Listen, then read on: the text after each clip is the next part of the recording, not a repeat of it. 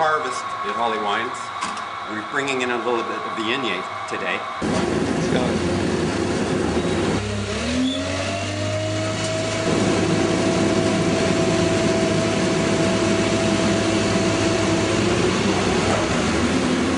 Take a look at the grapes here. There's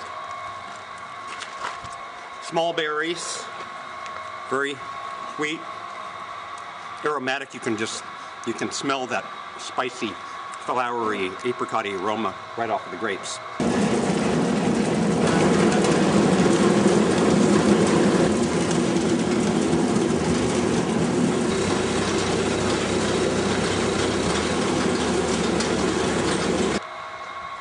The grapes are being brought in. We're picking them up with our forklift in these one-half ton bins. We like to use small bins because deeper bins would crush the grapes, and we'd have a fermentation going before we really even got started. Since we like to control the process, we pick it in very shallow bins to avoid crushing of the grapes. We dump it in this little hopper. It has a screw auger in the bottom, and that conveys the grapes at a very continuous pace, and that's very important for the working of our stemmer crusher. Now, we're not using our stemmer crusher today. We're using it to help us break the berries, because Viognier is kind of a rubbery berry and it doesn't get its juice very easily.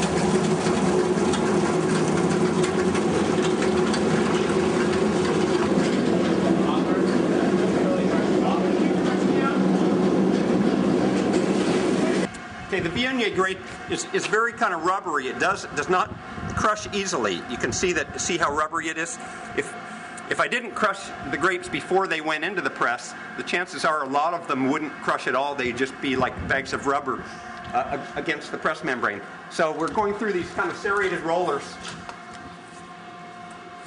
and they crush the clusters, but they leave the broken grapes on the grape stems, and the grape stems act as a conduit to allow the juice to flow out. If we were taking the stems out of the grapes, it would make it much more difficult to get the juice out, and we'd have to add some other item like rice hulls as a pressing aid in order to create those channels. So the grapes naturally help us in the pressing.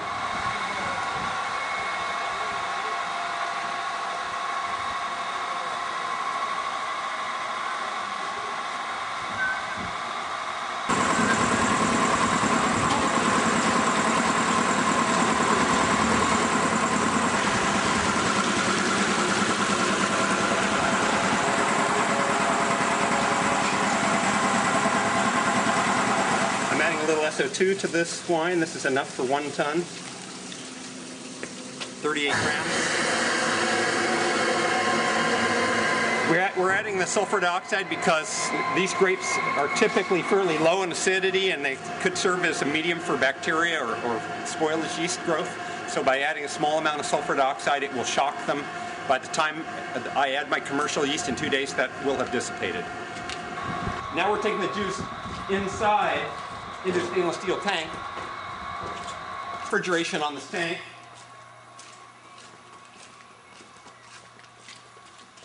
And we're going to chill the juice in this tank to about 50 degrees tonight.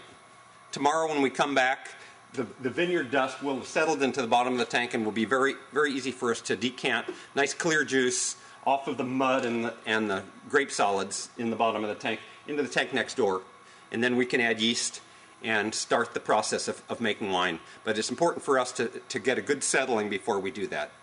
You'll also notice that the whole winery is filled up with barrels. This is not really a coincidence. Since we're bringing in Viognier today, within 4 days we're going to have to put those grapes into a barrel. And so we've got all the barrels down. We're rinsing them out inside with water in order to make sure that they're going to hold water. We've got a little barrel rinser here, and it several times a day. We go from barrel to barrel just to get the insides wet and move on through.